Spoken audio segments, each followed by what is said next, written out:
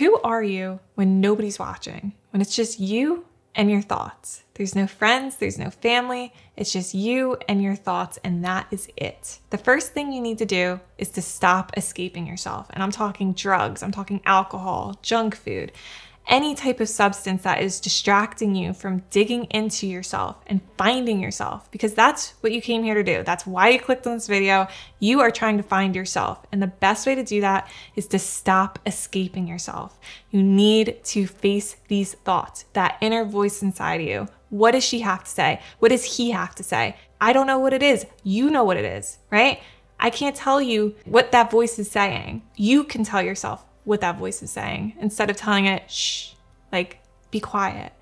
And honestly, if you're anything like me, you really need to audit who it is that you're surrounding yourself with, because I used to hang out with people that made me kind of want to quiet that voice and escape that voice and made me feel bad about it. So that's why I would go and I would drink and I would smoke and I would do anything to shut that voice up. So if you're surrounding yourself with people that are like making you kind of feel that way, you need to get rid of them, please.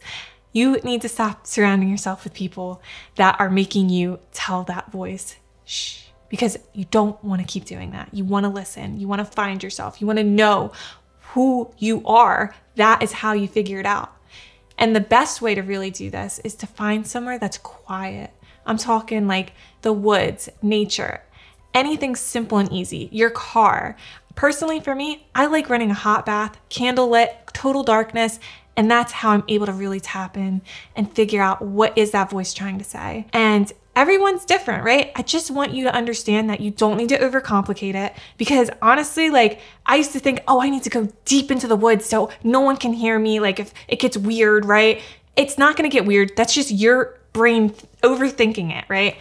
And it's a lot easier than you think. So just make it as easy as possible. Stop overcomplicating it. Because around here, we make the good things easy and the bad things difficult. Just figure out a nice, safe place for you to just touch into yourself and tap into your senses and figure out who you are. And then I want you to ask yourself some deep questions. Whatever comes up, really. You don't have to write anything down in particular. It's just anything that comes up, that voice, right? Ask yourself more about that. If your voice is like, I don't really know if this thing that I want to do is really what I want to do for the rest of my life. Dig deeper. Be like, well, why is that? Why do I feel this way? Why is this coming up?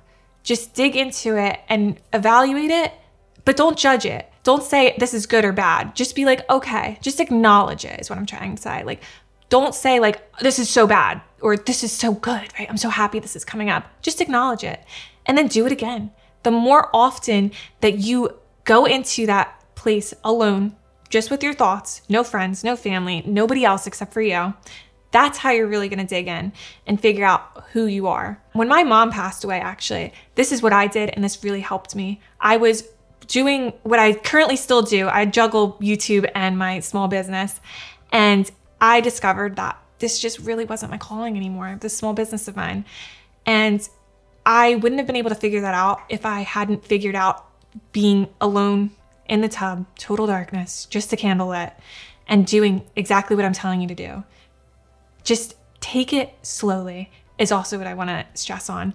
If you rush into this process and you expect you to find yourself and what it is that you need to do with your life, it's going to backfire, right? And you're not going to be able to figure out those answers in a way that you want to. It could get ugly. I would just say take this slowly. Don't rush this process, because when you rush this type of process, I don't think it's a good idea, personally. I don't think it's a good idea. But for me, I knew I didn't need this. I knew that I was strong. I knew that I could get through this. You do need to have that inner strength. You need to be able to face the things that come up that you're not comfortable with and just dig through them slowly but surely. Something that you should really try to focus on is, are you taking pictures and videos for social media for you, or is it for other people? Because when you are doing it for you, it's a more fulfilling life, and you want to give value to others, and you want to motivate others, and you want to inspire others. That's what life's all about. If you're doing it to impress other people and to seek validation from other people, that is not an authentic life to you. So that's a good question to ask yourself when you're by yourself. Am I doing this to impress other people, or am I doing this for me? Would I do this if nobody was watching? And another example would be, like, would you give money to a homeless person just because? right? Or would you do it just to record it? Like that would be another example of what I'm trying to talk about. Obviously, most people would just give the money and not record it, but there are people out there that just do it to record it. So that's really what you need to dig in and figure out for yourself. Would you still do this thing even if no one was watching, even if you didn't get that validation for it, right? Make sure that you're living a life that is truly aligned with a good purpose. And that is how you can really find yourself. So don't just ask yourself these questions, act upon them, see what happens, right? See if you're posting things to social media that you just don't really feel aligned with. Like, is this something I would do just because, or am I doing this to seek validation from others, to impress other people? And once you figure out, are you doing things for other people or are you doing it for yourself? You'll soon realize that there's a lot of things that you're doing for other people. And what you need to do is kill your ego. And you have to stop doing these things for other people. You really do. Because it's not helping you live a life that is truly yours. And it's not helping you figure out who you are. Once you kill your ego and you stop doing things for other people and you're living a life that is intentional and something that you want to wake up and get out of bed for, that's when you live a fulfilling life. You're doing things for yourself, even when no one is watching. You're doing it for yourself because you're trying to improve yourself. It's like when you're at the gym and you're lifting weights, right? And you're just doing just enough. You're gonna do more because you killed your ego. You're gonna do more because you care about yourself and you love yourself and you want the best for yourself. That's what killing your ego is. You're just doing everything that you can to make yourself feel better. You'll stop caring what other people think. You'll stop caring, what if they're judging me? That won't matter anymore because that's your ego. You stop caring what other people think when you kill your ego. You have to do this slowly but surely. It's not an overnight fix. It's not an all or nothing type of thing here. It's just slowly but surely you keep saying it to yourself like, who cares? Who cares what they think? I don't care anymore. I'm doing this for me. It doesn't matter what other people think. It doesn't matter what they say. It doesn't matter what they do with their lives. This is my life and I choose what I want to do with it. Not my parents, not my friends, nobody except for you. That's it. Another way to kill your ego is to be grateful for what you have. Instead of saying, I have to do this, say, I get to do this. I get to do this. I get to record videos. I get to go to my job. I'm alive. I'm healthy. I get to do this. It's not like I have a couple of days left to live, right? Most of us don't. Most of us are young. Most of us are healthy. And we have so much to live for. And that is how you kill your ego. You have to think about the positives over the negatives. You have to think bigger. You have to do better. And you have to be bolder with your life. Stop living small. Stop thinking like, I can't do this. You can do this. You can do anything you want with this life. This life is yours. Stop acting like other people are in control of what you do with your life, right? It is not like that. It's not. As much as it seems like that because your subconscious mind has been told for so many years since you were literally born, right? As soon as you came into this world, your subconscious mind was taking in everything. And now you understand that that's just not the way it is. You can tell your subconscious mind what to do. It's like in instructions, right? Your subconscious mind can't say whether something's good or bad. It just follows instructions. It just says, okay. So you tell it what to do. You tell it, I don't care about what other people think anymore. I am grateful to be alive today. I am thankful that I get to do this. Every time you do that, your subconscious mind says, okay, I understand. This is what we're going to do because it's just following your instructions. You have to instruct your subconscious mind in order for it to understand. But you know what else you need to do? You need to practice self-compassion. If you talk to yourself in a negative way, you'll never be able to take yourself seriously and you'll never be able to believe it. You have to tell yourself things that you can believe. And over time, it'll get easier and you'll be able to believe in bigger and better things. But at first, just tell yourself something that's believable. Tell yourself something that's easy so that you can believe it. You also want to make sure that you're not comparing yourself to others when you're doing this, right? You don't want to be comparing yourself to your friends and your family and your romantic partners, anybody in your life. You do not want to be comparing yourself to them because you are not them. They are living a completely different life. They have a totally different perspective. What they want with their life isn't necessarily what you think you want with your life. Even though it may seem so luxurious and so juicy and so dream worthy, right? It may not be a good fit for you. Everybody lives a different life, and you cannot expect your life to feel the same as theirs ever. It's two completely different journeys. Your life is different and has different taste to it, has different perspective to it. You see things differently. You feel things differently. You experience things differently. You will not feel the same way as that other person does. So stop comparing yourself to their life. Stop comparing your life to their life. They're different. So you got to stop doing that. And once you feel like you've gotten through killing your ego, even just a little bit. I'm not saying, like I said, I don't say all or nothing. I don't say done overnight, right? It's a slow process. As long as you just start the process instead of pushing it off, give yourself a self-assessment. How did it go? What could happen better next time?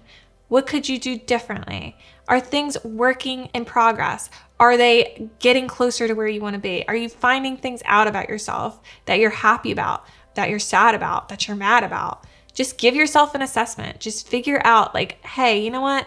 I think I should try this again. Or maybe I should really work on this thing. Or you know what? Like maybe try a different place. Maybe the tub didn't work out. Maybe you had that time alone in the tub, hot water, candle lit, and it just wasn't for you. Try sitting in your car instead. Try going into nature instead. Rate yourself. See how you did. Did any truths or lies come up through the process? Did you find out that you've been lying to yourself about something? Maybe something you thought you were really excited about. You were like, I was kind of doing that to impress other people. I should probably stop doing that and see how I feel afterwards. Maybe you found out that you are really excited about something and that you are passionate about something.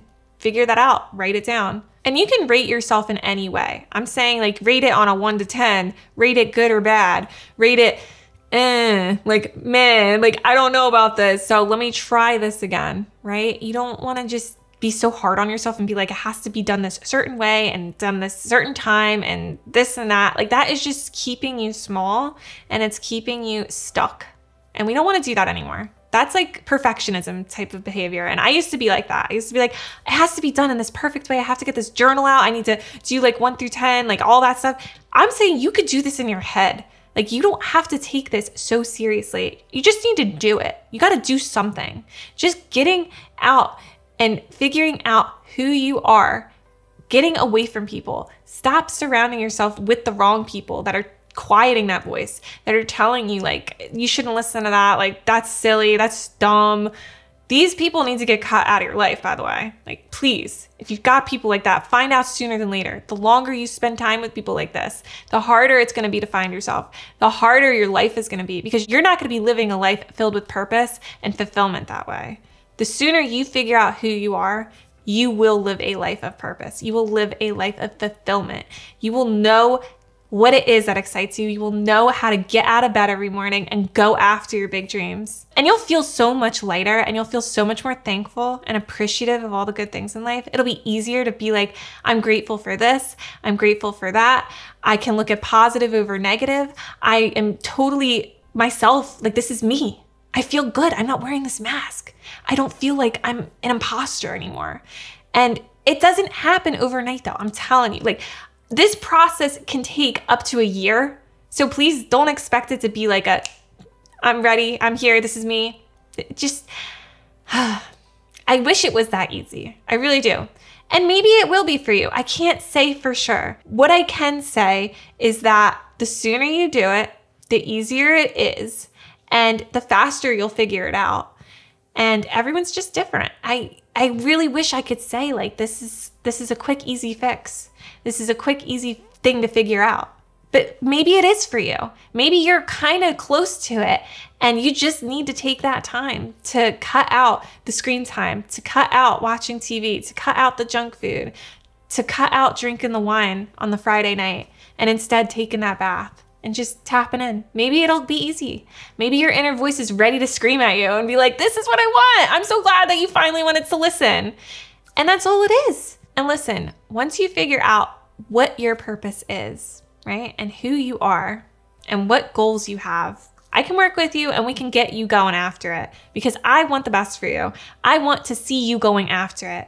If you don't have somebody sitting down next to you right now telling you like, hey, you got to go after this thing, then you need me helping you. You need to talk to me and get going. You need to get after it. We need accountability in our lives in order to go after the things that we want. So if that sounds like you, scroll down right now, click on the top link in the description, and I'll see you next time. Bye for now.